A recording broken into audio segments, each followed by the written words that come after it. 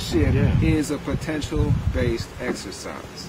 All right? And some exercises are longer than other exercises. And just because you're in it now don't mean you're going to be in it tomorrow or next year, 10 years from now, because that's what everybody else want to place on you, how you do and how you choose.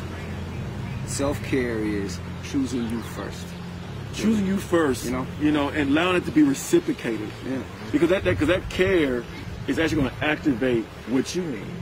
You know, so a lot of people are just out here on the hunt. You know, when you get to understanding what these brothers are saying right here, when you get to that space, understand about the self-care piece, you start understanding that it draws what you do. And so if we be honest, it appears. You know, see this little secret about men. We be like, dang, man, I'm kind of cool for a shorty right now. And all of a sudden, it kind of appears. You know, and so I begin to understand a while back that everything that is really needed within inside you, as long as you're doing that work, as long as you maintain that self-care, and and holding yourself in a regard, not just for all about you, but it's for regard to be better to other people.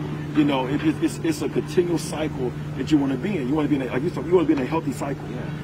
And so a healthy cycle. In that healthy cycle, is just stimulated from having a sense of freedom.